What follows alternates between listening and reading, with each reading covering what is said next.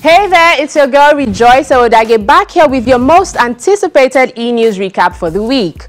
On the show today, we talk about the brewing drama between Femi Fani Kayode and his estranged wife Precious, celebs' reactions to the death of the Dowen College student Sylvester Oromoni, Nigeria's most influential woman according to the latest Forbes list, and more. So grab a drink and let's vibe.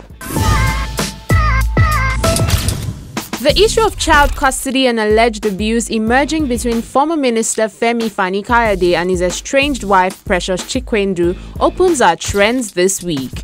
The couple, who got married in 2014 and now have 4 sons together, had separated in August 2020 over allegations of emotional and physical abuse. In an interview with Chude, which aired on Channels TV last weekend, the mother of 4 said since the separation, she has not been allowed to see or communicate with her children. She also filed a suit over the matter in court on Tuesday, where she made other shocking revelations, including stating that Fani Kayode suffered erectile dysfunction and as a result, she was forced to remain celibate in the marriage. According to her, their 4 sons were conceived via artificial insemination and he never paid for her bride price.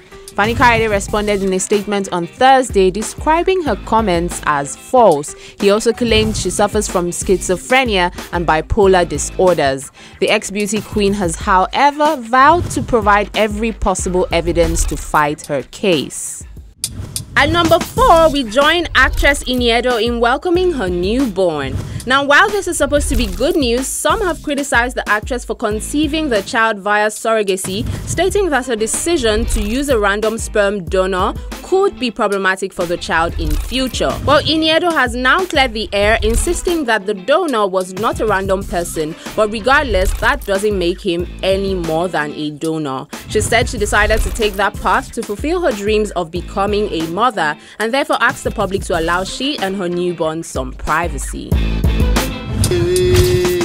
For the 3rd time in a row, Davido is making it to our trends, and this time we talk about him flaunting his new Rolls-Royce Cullinan, said to be worth 240 million naira. The pop star was spotted in a video shared by Cubana Chief Priest admiring the car in the company of other friends in Banana Island, Lagos. This comes days after his 29th birthday and days after he commenced the process of giving out 250 million naira to orphanages in Nigeria. Doesn't Davido always just find a way to be in the news? Winding down to number 2, we celebrate Director General of the World Trade Organization Ngozi Okonjo-Iweala and media mogul Mo Abudu, who have both emerged as 2 of the top 100 most powerful women by Forbes. The business magazine, which released the publication on Tuesday, placed Iweala at number 91 and Abudu at 98, making them the only Nigerians on the list this year.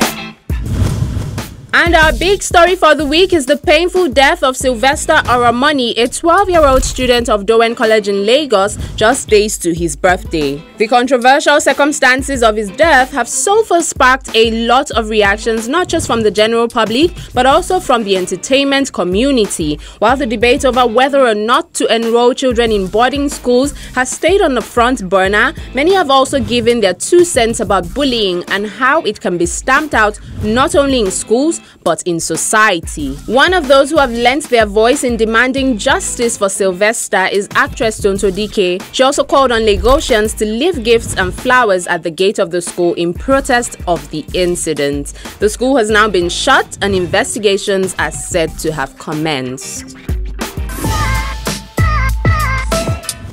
Over to our movie tidbits. BBC Studios is now teaming up with Ebony Life Media to produce a heist thriller titled Reclaim. In the wake of the recent wave of repatriation of stolen artworks, the 6-episode drama will tell a story about art thieves looking to return work stolen by the British Empire 125 years ago to Nigeria.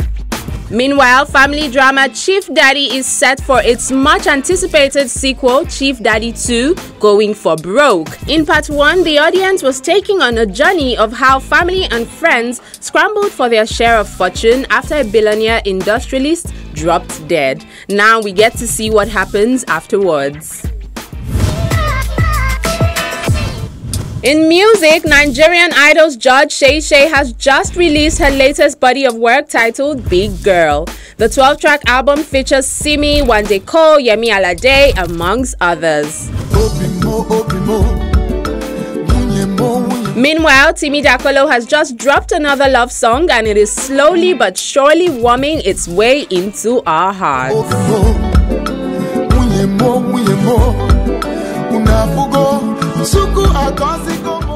And that's all we have for you today. Do let us know if you enjoyed this, and don't forget to hit us up with your own top moments for the week. You can also catch the full scoop on our website www.channelstv.com. See you same time next week.